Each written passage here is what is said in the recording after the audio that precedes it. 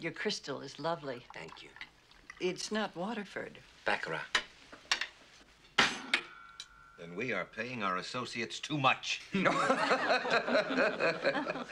Actually, we got it quite reasonably. It's kind of an interesting story.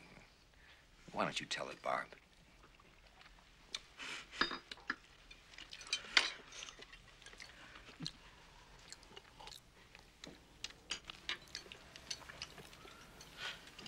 Well, we were in Paris. It was our 5th anniversary. We just had lunch in this wonderful little place in the market district called the Pas de Cochon. Pied de cochon. Thanks. We were wandering around, and we came upon the Rue du Paradis, where the Baccarat has its factory and museum.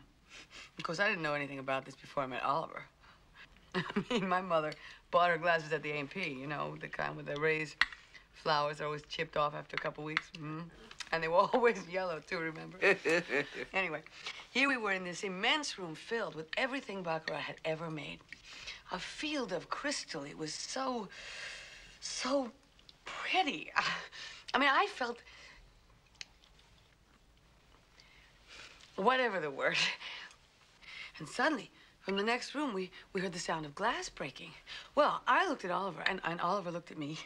And then, oh, yeah, no. Well, before that, there was this big black limousine out on the street. Now, this is important.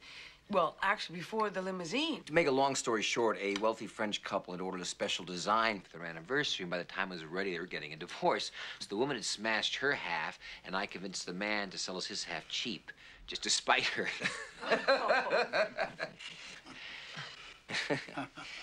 And that's our Baccarat story.